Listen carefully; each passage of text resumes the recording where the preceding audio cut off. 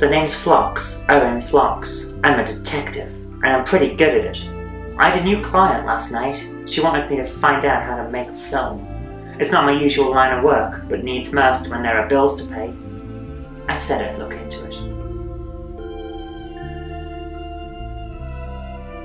My first port of call was to see Bluey the Nose. If there's one guy who knows where to find anything in this town, it's old Bluey. Films is difficult business, Phlox. You sure you want to know? Not really, but a job's a job, you know? Gotta pay the bills. I hear ya. Well, you're gonna need a screenplay. All films start with a screenplay. That's like a script, right? It explains where everything's set and what the characters all say. That's right. Get yourself a screenplay and you're part of the way there. Old Bluey was helpful, but I needed to know more. He said I'd need a storyboard, but I didn't know what one of those was. He gave me an address and said if I wanted to find out more, I had to talk to the Fat Man. The Fat Man and I go way back. I wasn't looking forward to this meeting. Well, if it isn't old Six Shots Phlox, what brings you to these parts? I'm looking for some information on storyboards. Bluey the Nose says you might know something. I knows all there is to know, as the nose well knows. What do you want to know? Was the rhyming necessary? Consider it a freebie. Now, what do you want to know? The Fat Man told me all about storyboards. Turns out they're like a set of small drawings of frames of a film, with guides to actions and other details about how the film will be filmed. They're like a comic of sorts, but a comic that tells people how the film will be shot. Sounds useful.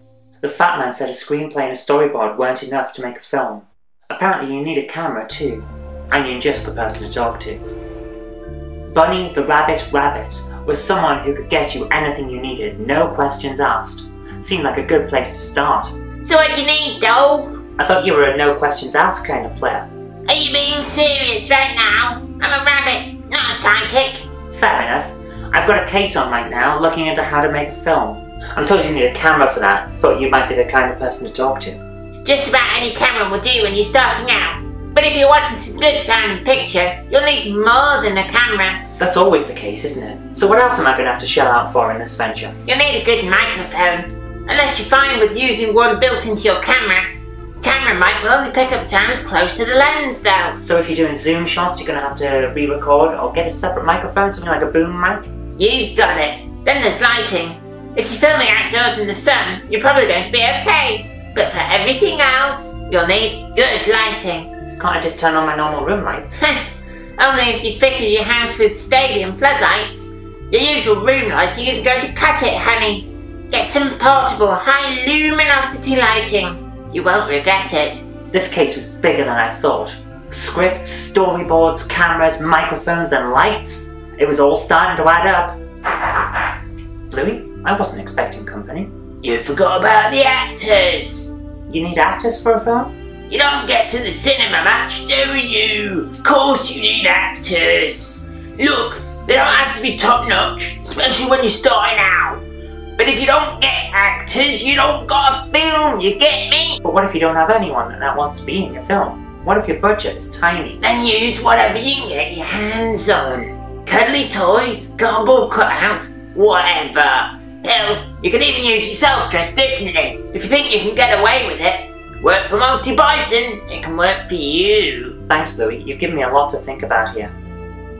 This case was starting to feel bigger than me, almost too big. I decided I needed to take a walk. Hey you, you're the one that's asking about film. You're too late, Huggles. I've just about wrapped this one up. Oh yeah?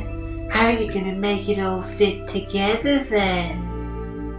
Yeah, I thought so. You don't know the first thing about editing, do you?